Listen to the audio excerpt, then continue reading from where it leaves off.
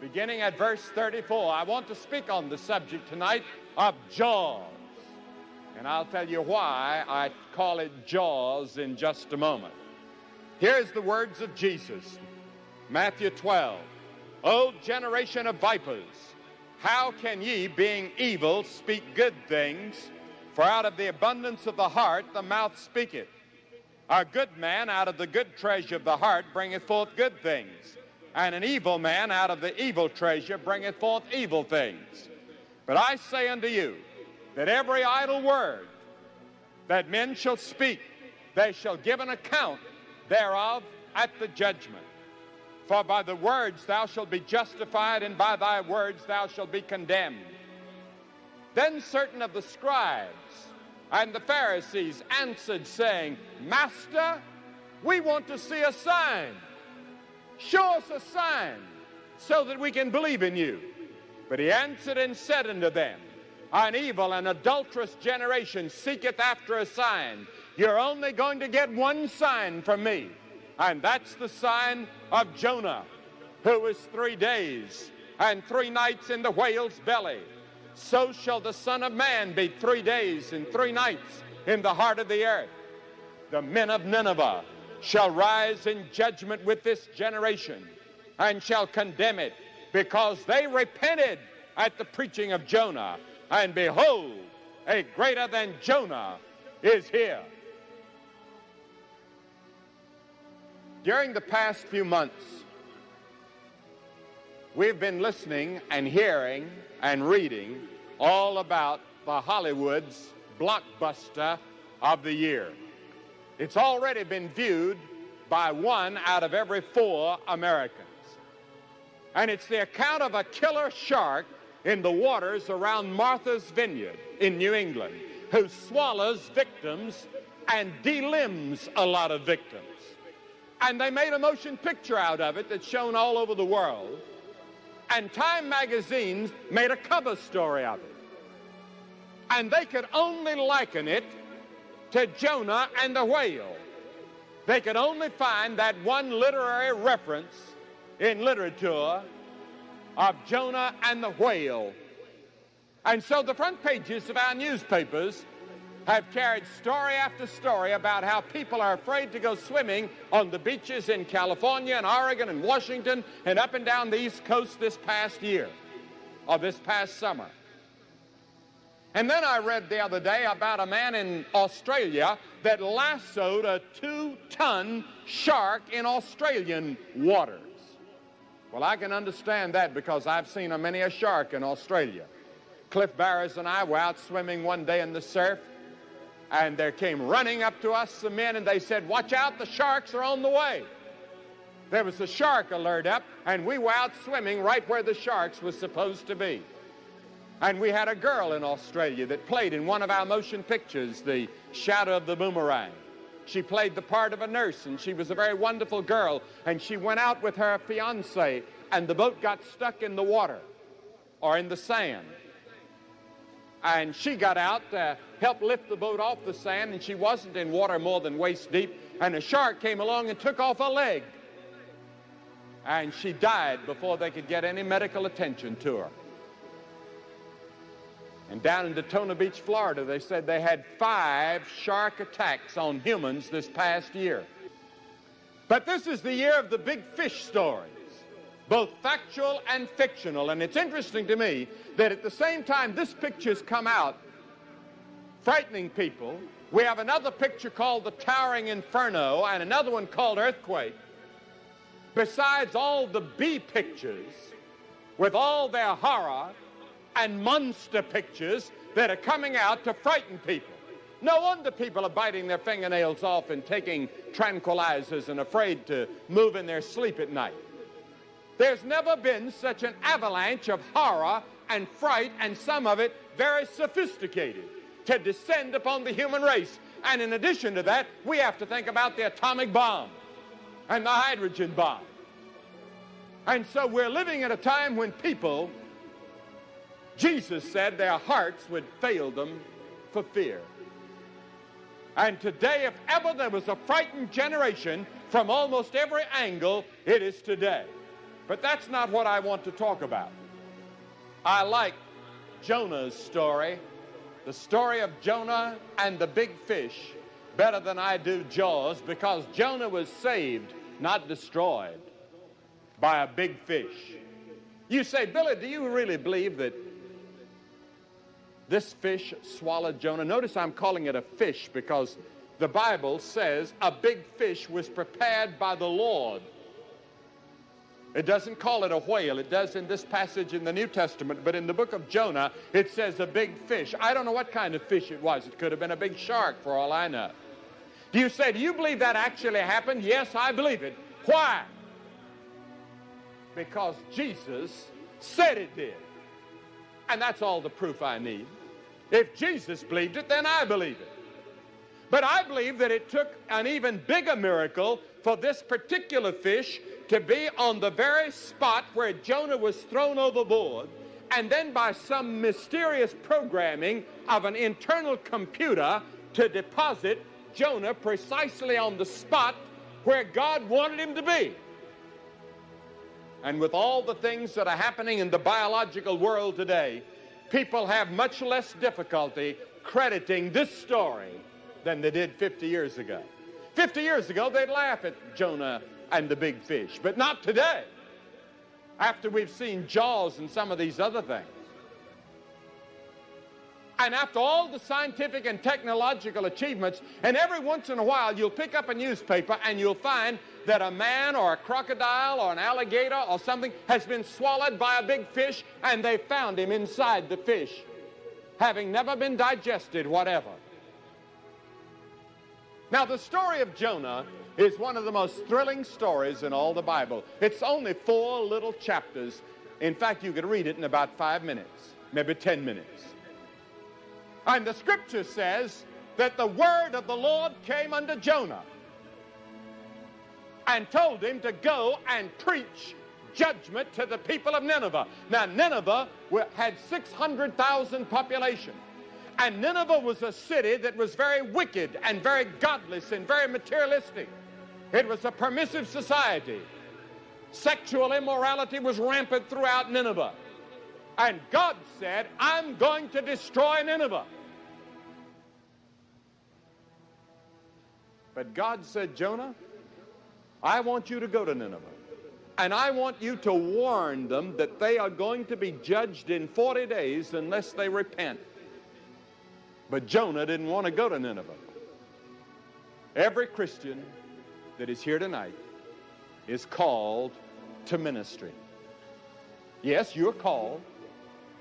I didn't say you were called to the ministry. I said you were called to ministry.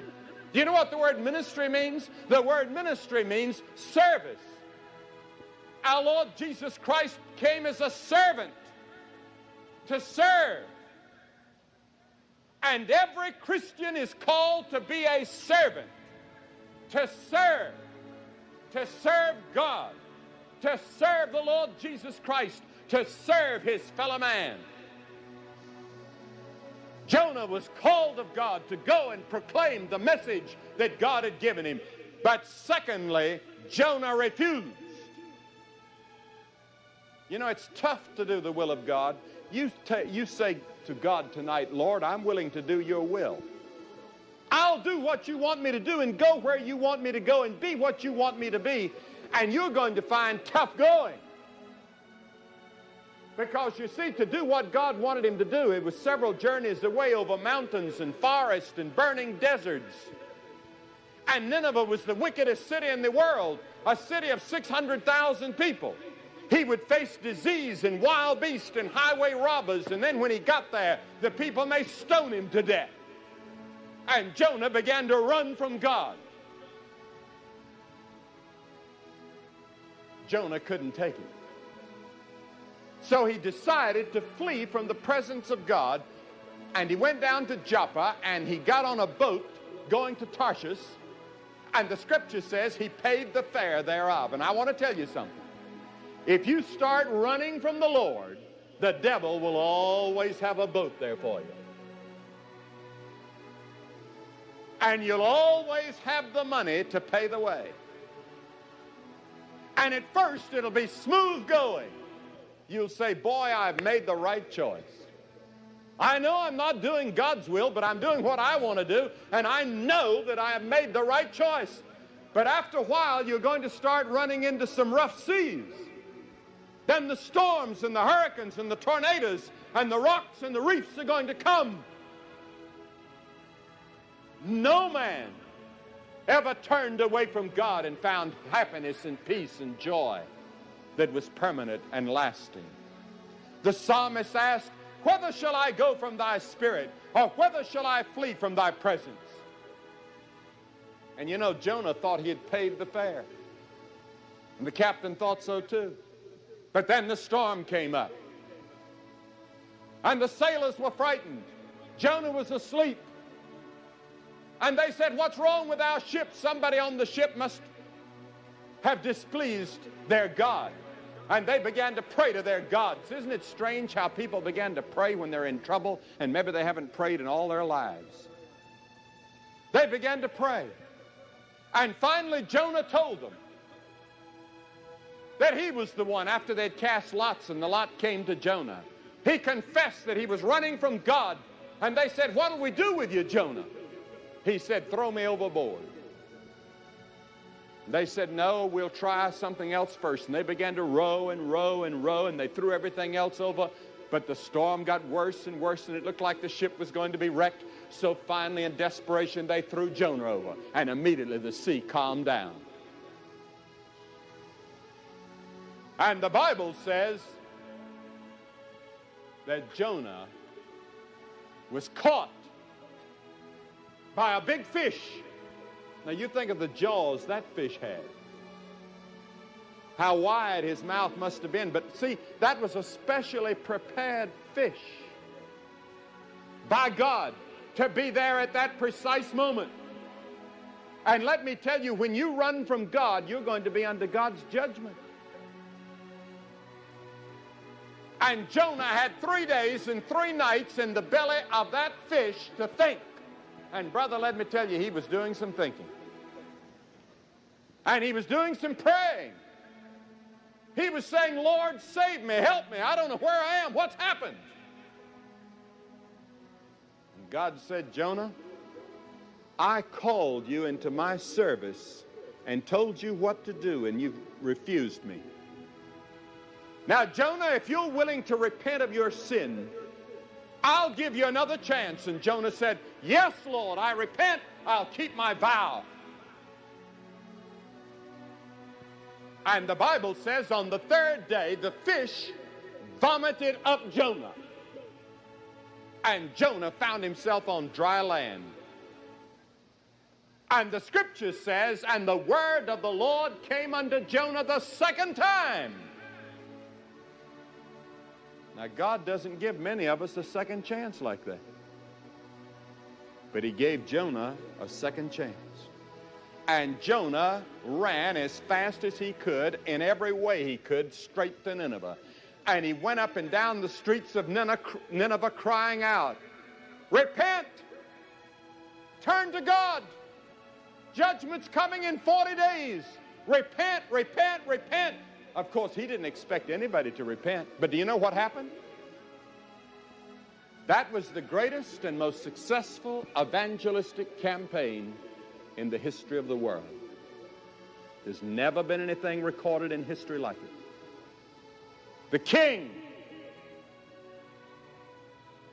the people, 600,000 of them, repented and turned to God. And God spared Nineveh. Suppose everybody in Washington suddenly repented and turned to God. And the people of America turned to God as we approach this bicentennial year. What a glorious and thrilling thing it would be. And I want to tell you this, if we did it, God would spare us. But if we don't, this country is in for judgment. Tonight, you as an individual can resist God's call to you. and go deeper and deeper in sin. Or you can turn back to God and obey God and do God's will. Which is it going to be? There are many of you young people that have come to Texas Tech University, and you have gotten away from God. You need to come back to Him tonight, and God will forgive the past and give you another chance and another moment to serve and follow Him. And I'm going to ask you to do that in just a few minutes. Jonah preached the gospel of judgment. But you know, there was an interesting thing about the message that he preached. There was no mercy in it. He didn't offer the people mercy. He didn't tell them that God loved them. But tonight I have an opportunity to say to you much more than Jonah said to the people of Nineveh. I can say to you tonight that God loves you, and God is a merciful God, and God will forgive you. But Jonah didn't say that. He just said, judgment's coming, repent, repent. And the people repented. And that's why Jesus made this astounding statement.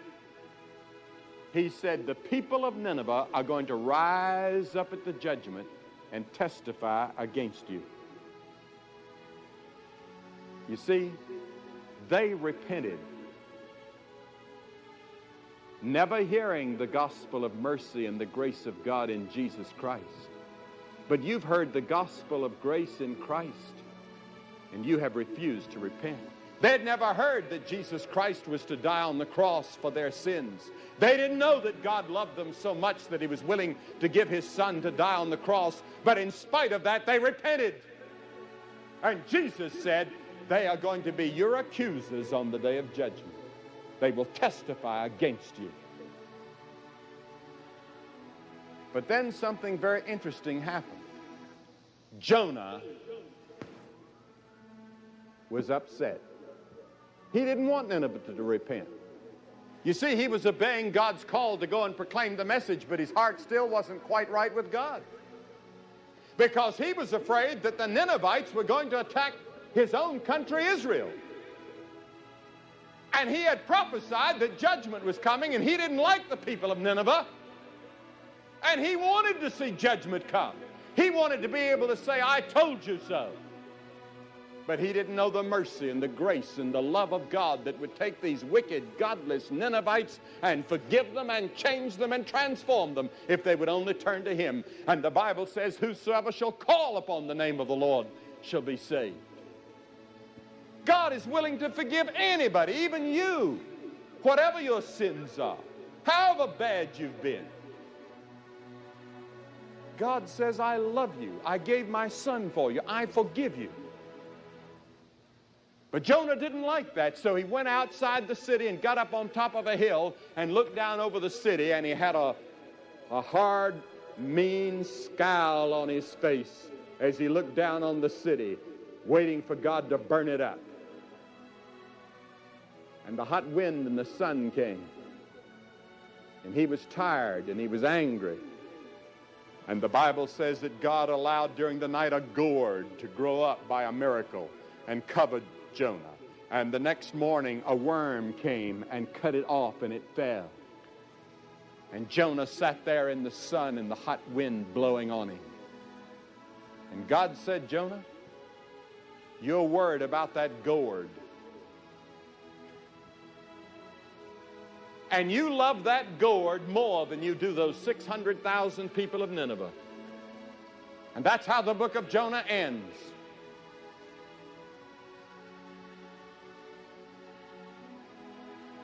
And tonight, many of you are more interested in materialism, your own personal safety. You're interested more in the things that money can buy and the comforts of life and the affluency that we've developed in the United States. You're more interested in that than you are doing the will of God and sharing in the mercy and the grace of God. And let me tell you, you're going to have to make a choice. Jesus said there are two roads of life, the broad road and the narrow road. There are two destinies, heaven and hell. There are two ways to live, two masters, materialism and God. Which is your master? Which road are you on?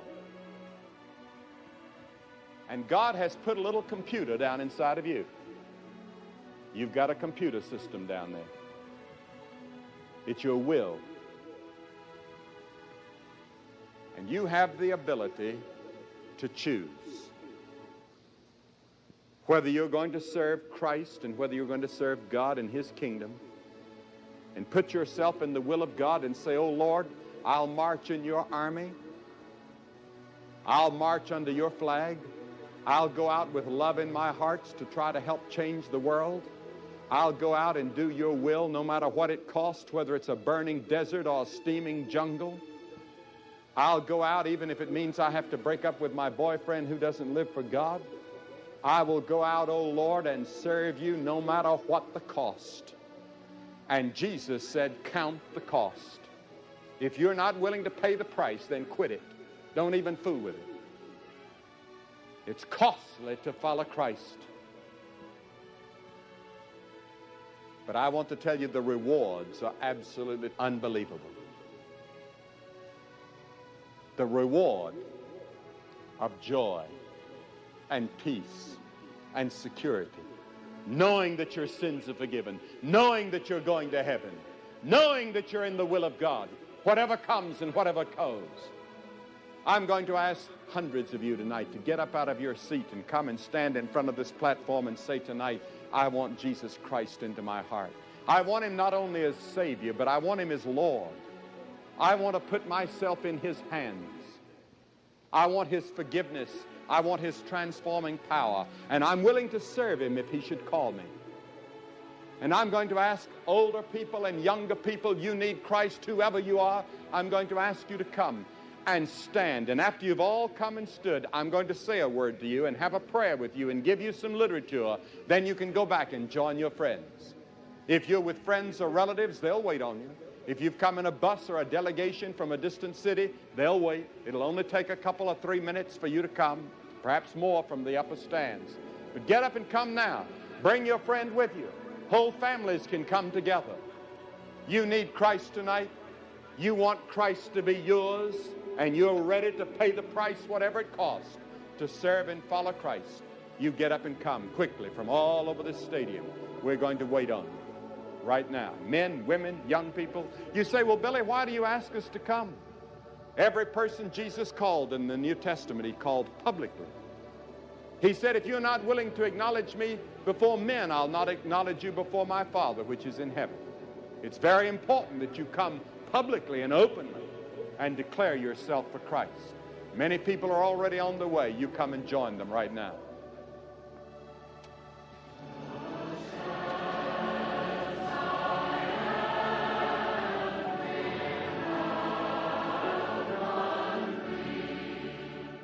As hundreds are responding to Mr. Graham's invitation to make a public commitment to Jesus Christ, you can make that same commitment right where you are. Just pick up the phone and call the number you see on your screen. Special friends are waiting to talk with you and pray with you about this most important decision.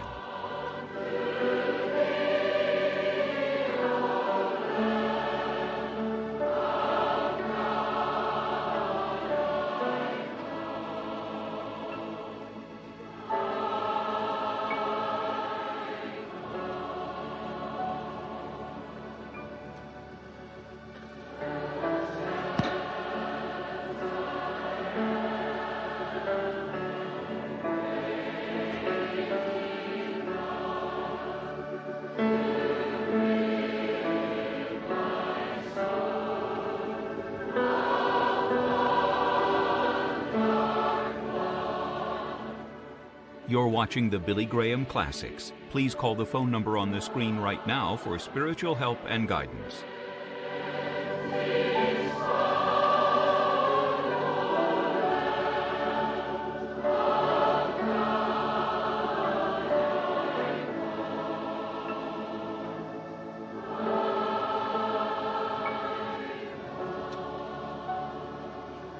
As you that are watching by television can tell, there are many hundreds of people that are coming tonight to find Christ as their Lord and Savior, or to confess their faith in Christ, ought to say, Lord, I'll go where you want me to go. I'll be what you want me to be. I wish you could see this great sight that we see from this platform as hundreds and hundreds of young people and older people alike are coming.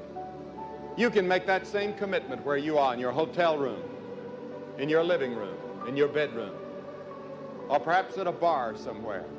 I had a man just 2 days ago tell me he accepted Christ at a bar watching one of these telecasts, and it changed his life. That could happen to you. If you just prayed that prayer with my Father, or if you have any questions about a relationship with Jesus Christ, I would just call that number that is on the screen. There'll be someone there to talk with you, pray with you, and answer those questions. And remember, God loves you. If you would like to commit your life to Jesus Christ, please call us right now toll-free at 1-877-772-4559. That's 1-877-772-4559.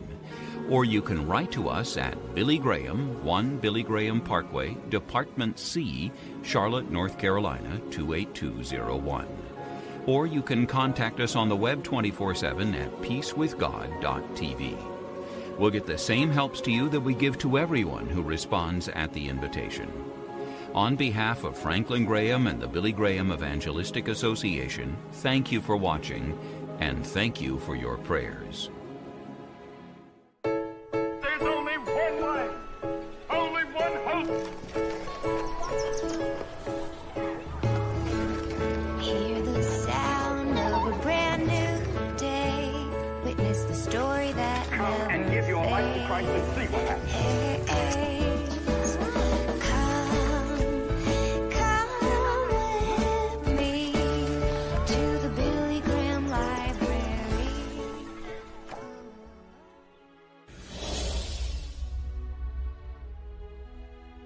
From our archives, the Billy Graham Classics. Now tonight I want you to turn with me to a familiar passage of Scripture, Galatians the 6th chapter, Galatians the 6th chapter and the 14th verse.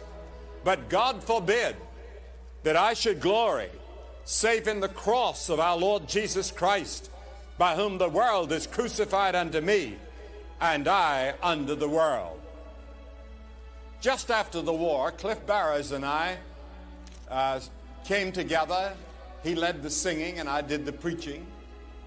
And his wife and my wife and the four of us went to England, and we lived in England during the winter of 1946 and 47. Now, London was almost totally devastated. And one of the things I remember is that in all that devastation after the war and all the rubble, there stood St. Paul's Cathedral. And on top of St. Paul's was a cross. I remember when Coventry Cathedral was being built because it had been destroyed during the war, and it was nearing completion. A cross was lowered by helicopter and placed on the top. A huge 25-foot wooden cross stands above the fields of the buried horror of Belsen concentration camp. A tiny cross placed there by Sir Edmund Hillary, the first man to conquer the peak of mountains, is buried on the snow and the ice at the summit of Mount Everest. Now many of you are very religious, and you have embossed upon your Bibles a cross, or you wear a cross around your neck. And the thing that I want to ask you tonight is this: what does the cross mean to you? Why do all the Catholic churches and all the Protestant churches have a cross? That's the one thing we agree on, is the cross. The whole Christian world looks to the cross. Why did Paul say that he gloried in it more than anything else in all the world? Paul could have gloried in his education. He was one of the most educated men of his time. He could have gloried in his religion. He was very religious. He could have gloried in his ability to speak several languages. He was fluent in several. He could have gloried in the fact that he was a Roman citizen, but he didn't. Or he could have gloried in certain things about Jesus Christ other than the cross. His spectacular, miraculous birth, born of a virgin, the Virgin Mary. Or the great teaching of Christ Even today, educators say there's never been a teacher like Jesus Christ, or his great social work, his compassion for the poor and the needy, his concern for the hungry and the sick, his amazing resurrection from the dead, his future glory when he's going to rule the world and his kingdom is going to come. He could have gloried in any of those things, but he said, no, I glory only in the cross.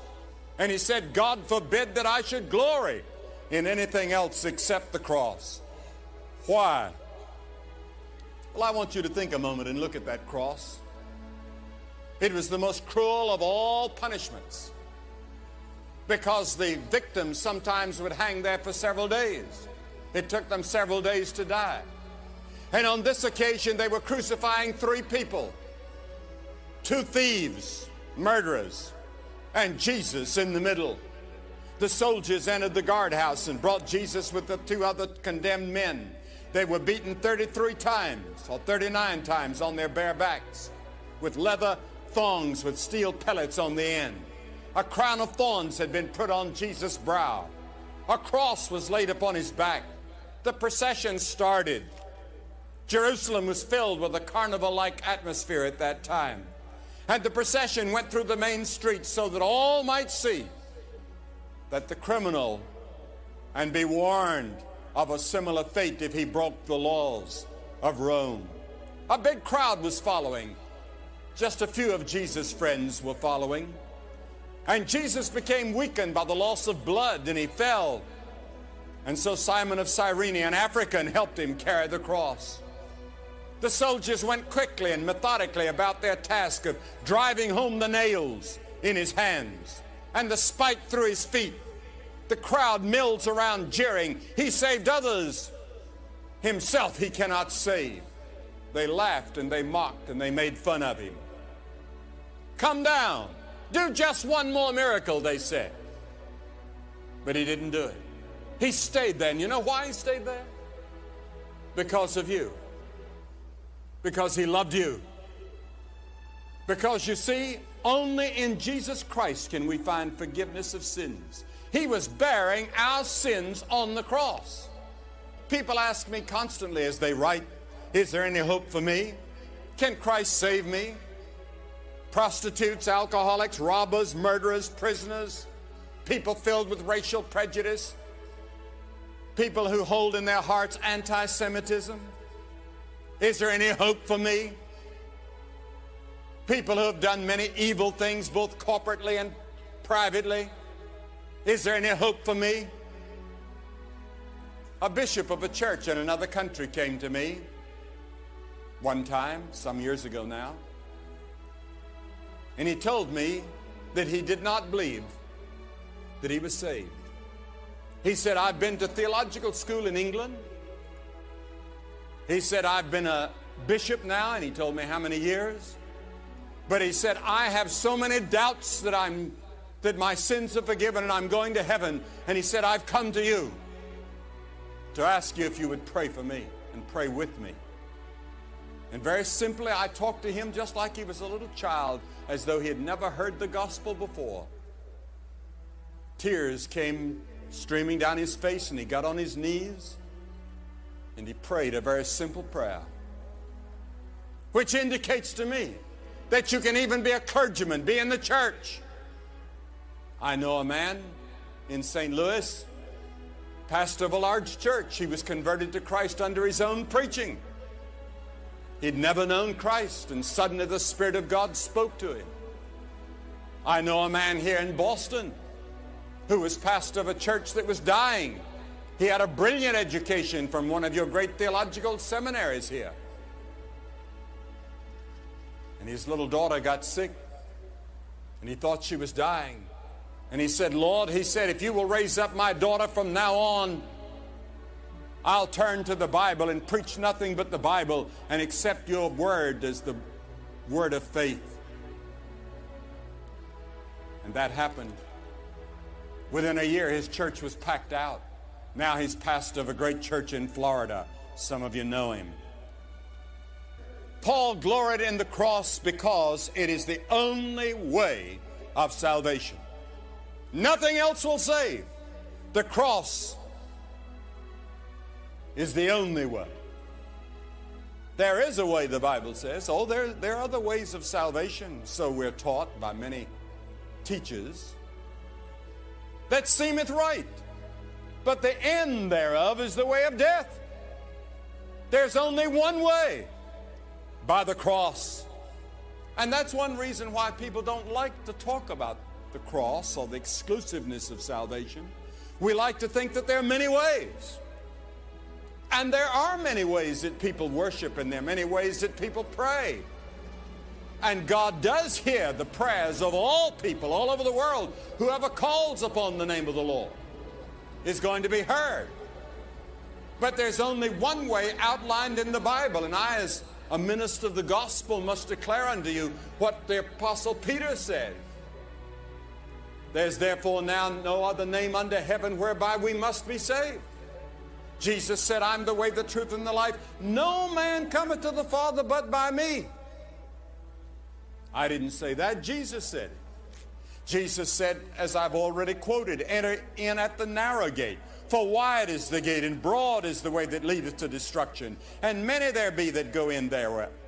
Because narrow is the gate, and hard is the way which leadeth unto life, and few there be that find it. Notice, he says it's hard. It's not easy to follow Christ. You pay a price. He said, if you're not willing to deny self and take up the cross, you cannot be my follower. You see, we would like something cheap and something easy. His demands were so high that many people refused to go with him any further. They'd go so far and then they'd turn away. Because he turned to a crowd one day and said, count the cost. Count the cost. If you follow me, that means that I become Lord of your life. If you follow me, that means you become my learner, my disciple, and you must do my commands. You've got to love your neighbor as yourself if you follow me. If you follow me, you've got to be concerned about the needs of the world. If you follow me, you've got to be willing to take up the cross. I'm going to die on a cross. I'm going to be executed. That means that you're willing to go back to your school and back to your home and back to your neighborhood and tell the people that you know Christ and let them see Christ in you. And that won't be easy. But if you'll do that, He'll be with you. He doesn't ask us to live the Christian life alone. I cannot live the Christian life. I'll be honest with you. I cannot do it. But Christ can live it through me if I will let Him. And He can produce the fruit of the Spirit.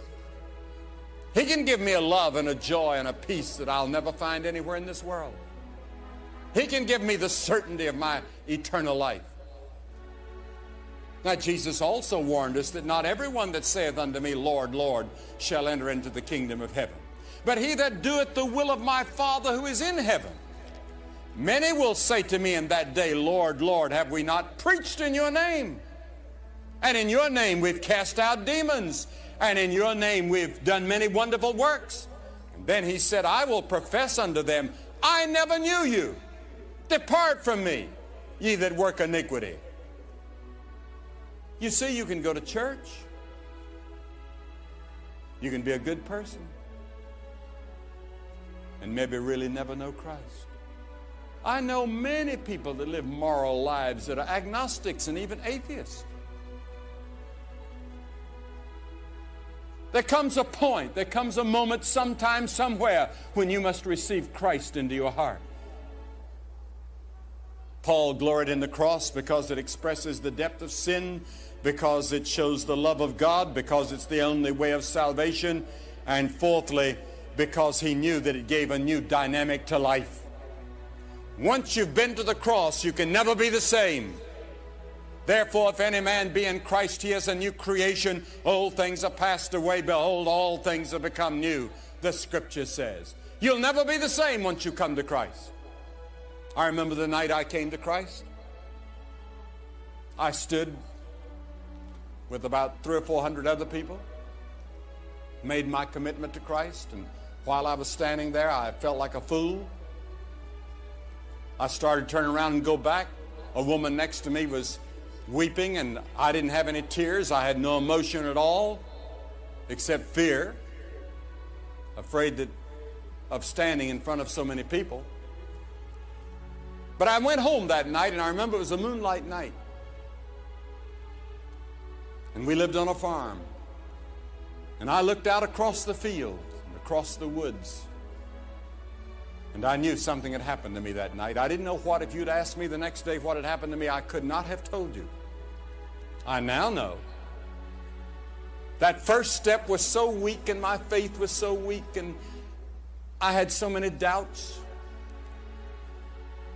But my goodness, the transformation that began working its way into my life over a period of time was so tremendous. And it's still working. And it's still growing. And I'm still learning. And it gets better every day. And then fifthly,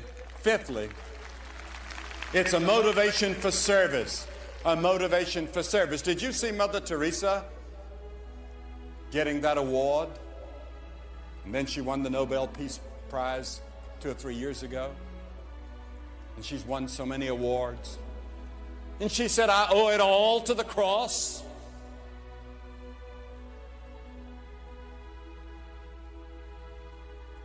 Martin Luther King received the Nobel Peace Prize, and they asked him something about it, and he said, it was built upon my father's evangelical preaching. I know his father, and I knew Martin Luther King, of course. And his father always preached the gospel and believed in the cross, and so did Martin Luther King Jr. Do you know Christ? It's a motivation for service. What motivates you? To go out and help the hungry and the poor and the oppressed. My son spends his time, a great deal of it, in the third world, helping the poor and the needy, going to little dispensaries and little hospitals and sending doctors to help them. And he was out on one of those boats in the China Sea helping pick up those refugees a couple of years ago. What motivates him? Why does he go to some place in Africa, or go all through New Guinea, or go through India or Bangladesh or some of these places to try to help? Because he loves Christ. It's Christ that motivates him. What motivates you? Or do you have any motivation at all to help others? And then Paul gloried in the cross because he knew that it guaranteed a future life. The cross was followed by the resurrection. But God was in Christ reconciling the world unto himself. And the scripture tells us in a grand anthem in the book of Revelation, the 5th chapter. And they sang a new song, saying, Thou art worthy to take the scroll and to open its seals. For thou wast slain and hast redeemed us to God by thy blood out of every kindred and tongue and people and nation, and hast made us unto our God a kingdom of priests, and we shall reign on earth. What a glorious future we have because of the cross. Some of you are watching by television. Pick up that phone and call that number that's there right now. And talk to the person and tell them your need and share with them, and they will talk to you. And you can find Christ tonight, or you can find help for your problem or your need, whatever it is. Now, what was the attitude of the crowd that was there that day? Christ dying on the cross. First, there was the attitude of apathy. Sitting down, they watched him there. That's indifference. Many here this evening who are completely indifferent to what I'm saying and to the gospel. The mockings, the abuse, and the atrocity of that ancient pagan mob were less painful to Christ than the indifference of a modern world upon which the light of the gospel has been shining all these years. Here in New England, no place in all the world has had more gospel than you've had in your past history. How many today are indifferent? To whom much is given, much is required. You see, more is going to be required of you. Where you've had the gospel for so many years and so many Bibles and so many churches and now the television and the radio, than those people in China or people in other countries that don't have the gospel as freely as we have it today. And then there's the attitude of the skeptic and the cynic. And they that passed by railed on him, wagging their heads and saying, "Ah, you that destroy the temple and you build it in 3 days, say to yourself, come down from the cross." And there are skeptics here tonight, I know that. We've had many a skeptic come to the meeting and have his life changed. I remember the great scientist from the University of Minnesota who came. Skeptical. But 3 days after that service, he found Christ and became a wonderful Bible teacher on the faculty at the university. Then there's the attitude that saves. Now there stood by the cross of Jesus his mother and his mother's sister. And then there was the attitude of the centurion who said, "Truly, this is the Son of the living God." My wife was born and reared in China. And in Chinese, the word "come" is written with 3 characters, each of which is a cross with a person on it. We're translating tonight in Chinese, both Mandarin and in Cantonese. The cross in all languages means come to the cross, find salvation. Come to the cross and find peace. Come to the cross and find forgiveness. Come is the invitation of the whole Bible. Come unto me, all ye that labor and are heavy laden, and I'll give you rest. Come to the cross. I'm asking you tonight to come to the cross. You say, well, what do I have to do? 3 things. Christ has paid the price on the cross. He's been raised from the dead. That is the heart of what is called the good news, the gospel. The good news is that God loves you. He gave his Son to die for you. He will forgive you of your sins. He will give you eternal life tonight. You don't have to wait till tomorrow. Tonight. That's the good news, but you must receive it. How do you receive it? First, by repenting of sin. That means to turn, to change your thinking, to change your mind, to change your attitude, and to change your way of living. Let Christ come and be in control of your life. That's repentance. Saying to God, I have sinned and I'm sorry for it. Forgive me. That's repentance. But then you must by faith receive him, and that word faith may trip you up. Faith means that you totally commit to Christ. Just as I'm standing on this platform and my body is committed to this platform, so you stand with your whole life and everything you have, you put on Christ. Your hope is in him and him alone. He becomes the one that you trust totally and completely for your salvation.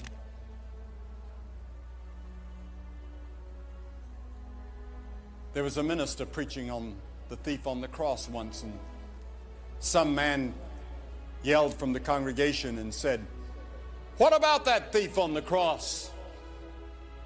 And quick as a flash, the minister said, "Which thief?" Because you see, one died and was lost, and one died and was saved. And that's the only story of deathbed repentance in the whole Bible. So you better not wait. The Bible says today is the day of salvation. Now is the accepted time. Nowhere in the Bible does it promise you tomorrow. And Jesus said you must do it publicly.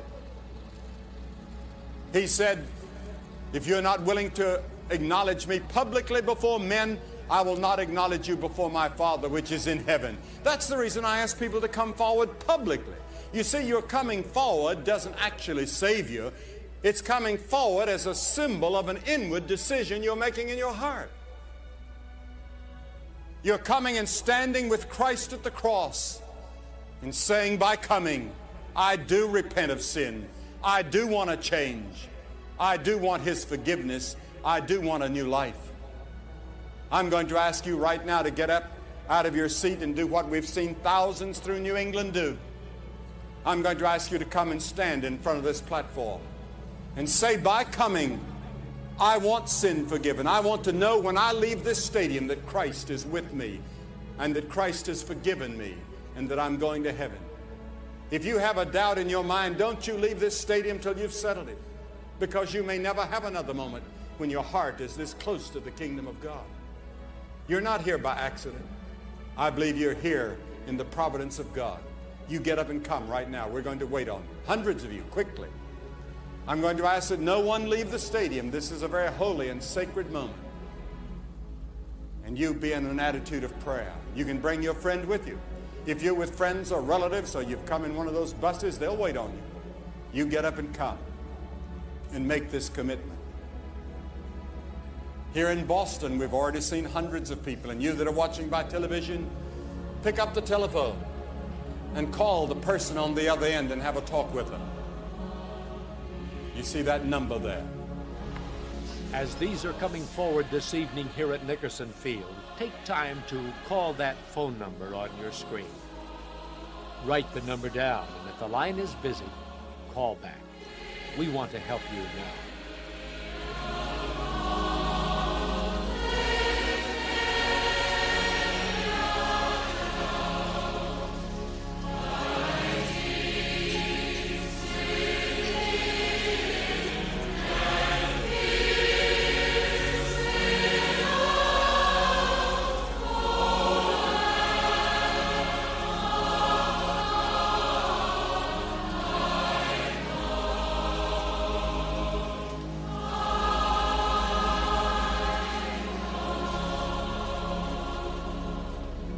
You that are watching by television can see here in Boston, Massachusetts, many hundreds of people coming to make their commitment to Jesus Christ.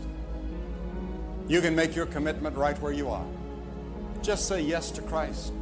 Pick up the telephone and call that number. God bless you. And be sure and go to church next Sunday.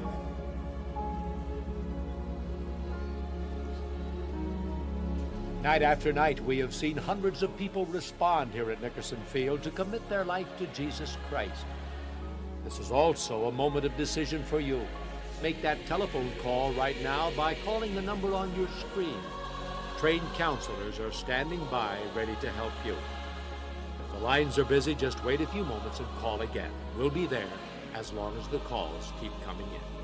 Be sure and join us again tomorrow night for another telecast from the Boston New England Crusade and a special feature that Mr. Graham wants to present to you. Call a friend and ask them to share the program with us. Until then, Cliff Barrows here saying good night, and may God richly bless you.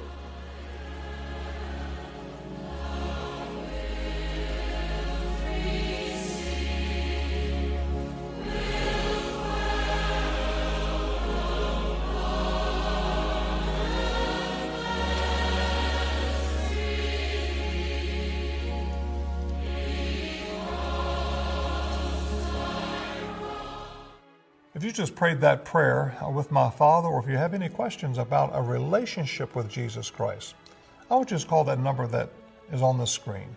There'll be someone there to talk with you, pray with you, and answer those questions. And remember, God loves you. If you would like to commit your life to Jesus Christ, please call us right now toll-free at 1-877-772-4559. That's 1-877-772-4559. Or you can write to us at Billy Graham, 1 Billy Graham Parkway, Department C, Charlotte, North Carolina, 28201. Or you can contact us on the web 24/7 at peacewithgod.tv. We'll get the same helps to you that we give to everyone who responds at the invitation. On behalf of Franklin Graham and the Billy Graham Evangelistic Association, thank you for watching, and thank you for your prayers. We still have a window of opportunity to reach a lost and dying world with the truth of God's love. It's not too late. We've got an opportunity to tell others about Jesus Christ. What are you going to do with it?